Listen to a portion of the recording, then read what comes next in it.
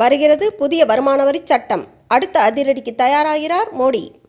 பிரதமர் மோடி தலைமையிலான மத்திய அரசு பணமதிப்பு நீக்கம் ஜிஎஸ்டி அறிமுகத்தை தொடர்ந்து அடுத்த அதிரடியாக வருமான வரி சட்டத்தில் சீர்திருத்தம் செய்ய தயாராகி வருகிறது.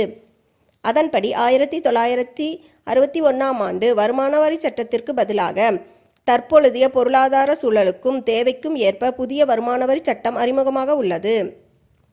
இதற்காக ஏற்கனவே அரவிந்த் மோடி தலைமையில் செயல் திட்டக்குழு அமைக்கப்பட்டு உள்ளது.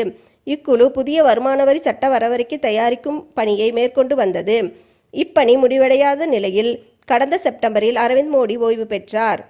புதிய வருமான வரி சட்ட வரவறிக்கை தயாரிக்கும் குழு தொடர்பாக ஏற்கனவே பிறப்பித்த உத்தரவில் மாற்றம் செய்து மத்திய நிதியமைச்சகம் வெளியிட்டுள்ள அறிக்கை.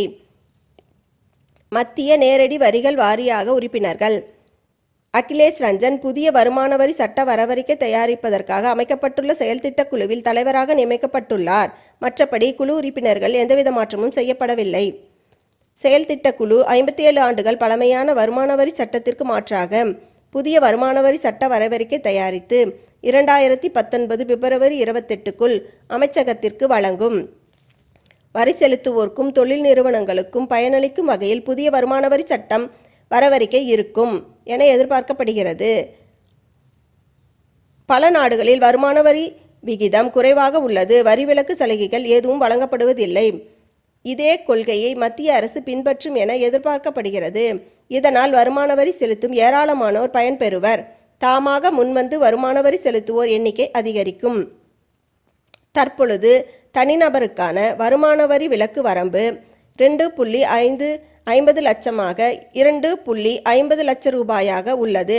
இதனை 5 லட்சம் ரூபாயாக உயர்த்துவது குறித்து செயல்திட்ட குழு பரிசீலிக்கும்.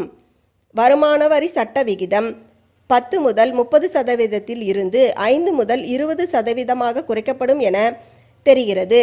வெளிநாடுகளை பின்பற்றி நாட்டின் பொருளாதார தேவையை கருத்தில் கொண்டு சிறந்த வரி நடைமுறைகள் அறிமுகப்படுத்தப்படும். அமெரிக்க அதிபர் டொனால்ட் ட்ரம்ப் முதலீடுகளை ஈர்க்கவும் வேலைவாய்ப்புகளை அதிகரிக்கவும் கார்ப்பரேட் நிறுவனங்களுக்கான வரியை குறைத்து வெற்றி கண்டுள்ளார். இதே பாணியை மத்திய அரசு பின்பற்றும் என எதிர்பார்க்கப்படுகிறது.